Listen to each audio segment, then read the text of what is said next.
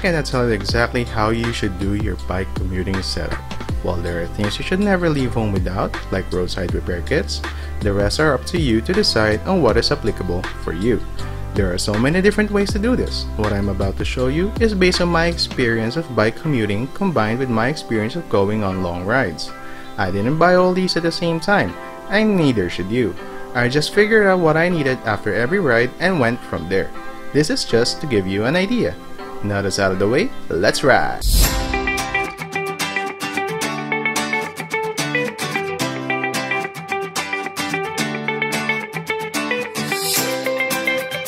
Ito ang bike ko. This is a Sunpeed Kepler gravel bike which I have affectionately called Kepi. Pinili ko tong bike na to dahil it gave me the most bang for buck value na swak sa budget ko. This bike is good as is without any upgrades, yet also provides a good platform should you choose to do so. It is mated with a 2x8 mixed Shimano Claris group set and mechanical disc brakes. The 50-34 crank and 11-34 cassette provides me with enough variation in gearing that makes climbs and going fast easy yet still challenging. It is all aluminum, which in my mind is a good compromise between weight, durability, and cost. And it has a 700x33 wheelset that came stock with enough clearance to go up to 700x40. At least, yun ang sabi ng specs, so we'll see. So far, this is pretty much all stock, aside from the saddle, the bar tape, which I have double wrapped for added comfort, the pedals, which I have upgraded to an SPD clipless system, and by the way, you can check a video about that in the description below, and pinalitan ko din yung wheelset dahil nasira yung hub. So far, after a year of ownership, this is the bike that I have owned the longest and used the most, which is a testament of how much I appreciate it. And that is saying a lot because I have never owned a bike for more than a year. 3 things I always keep in mind before I choose an accessory to bring on my bike rides is number 1, it has to be compact. My hands needs to be free at all times. Number 2, it has to serve a purpose. If it doesn't serve a purpose, I leave it at home. And number 3, I don't like things in my pockets. So tignan naman natin ang current setup ko. Ito ang handlebar bag ko. Dito ko nilalagay mga valuables ko when I'm on a ride. I chose this bag because it serves 2 purposes. One is that it is a handlebar bag and also it converts into a shoulder bag. So tignan naman natin kung ano laman niya. Teka, di mo kailangan to. Tapo na yan. Lagi ako may dalang extra face mask just in case masira ang primary ko. Hand pump just in case maflatan sa daan. Lalagyan ng loose change na pwede mo ring gamitin actually pang self-defense. Hampas mo sa mukha na magnanakaw yan kung gusto mo. Susi ng bahay kasi ayaw natin maging palaboy.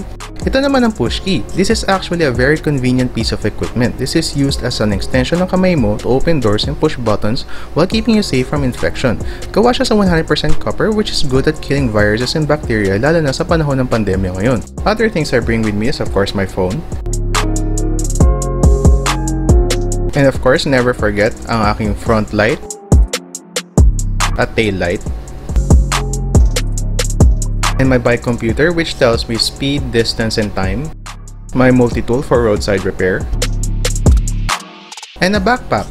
Oo, backpack yan.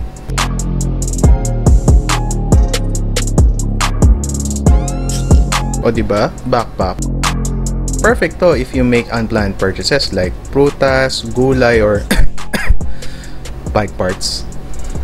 Syempre, my wallet. Quarantine pass kung kakailanganin pa. Sa saddlebag ko naman nilalagay yung mga bike-specific na tools ko. My bike lock. Ito yung mga isa sa mga bagay na hindi mo dapat tinitipid. Patch kit in case maflatan. Spare interior tube. This is for mga situations kung hindi na kayang i-repair ng patch kit yung flat. And of course, my tire lever para madali mo matanggal ang gulong from the rim. At syempre, yung hindi mo pwedeng kalimutan sa lahat, siya ay si Jesus Christ. Leave Jesus in our hearts forever. Okay, punta naman tayo sa mga backpacks ko. Ito yung backpack na ginagamit ko pag pumapasok ko sa office or pag may mga dala akong mga documents. Ito naman yung backpack ko na dinadala ko kung medyo long ride or kung pupunta ako sa groceries or marami akong dadalhin. Ito naman yung pang waterproof sa kanilang dalawa, just in case umulan lang sa daan. Kailangan mo lang siyang itaklob sa backpack mo like this. At waterproof na siya, so protected na yung mga laptop mo, mga documents, etc. etc. Okay, let's go to our protective gear. I own 2 helmets. Ito yung helmet na ginagamit ko pag umagaling ride ko dahil mas magaan siya at mas presko sa ulo. Ito naman yung helmet na ginagamit ko pag kung gagabihin ako dahil reflectorized siya. May gloves para iwas kalyo at dagdag protection na rin.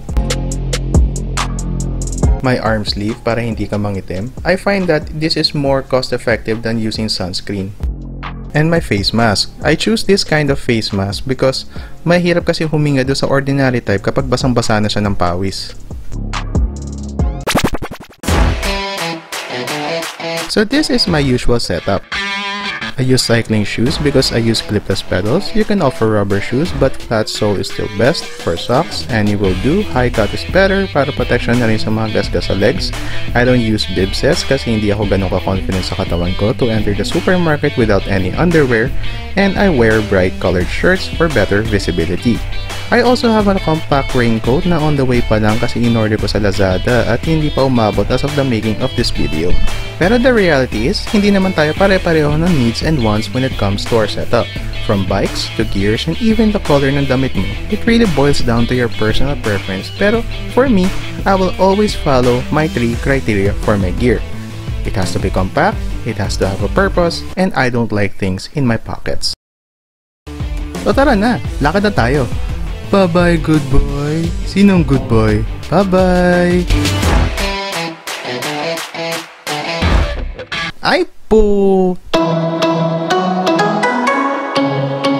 Pero seryoso, sub naman kayo sa channel namin and watch our old videos. Thank you!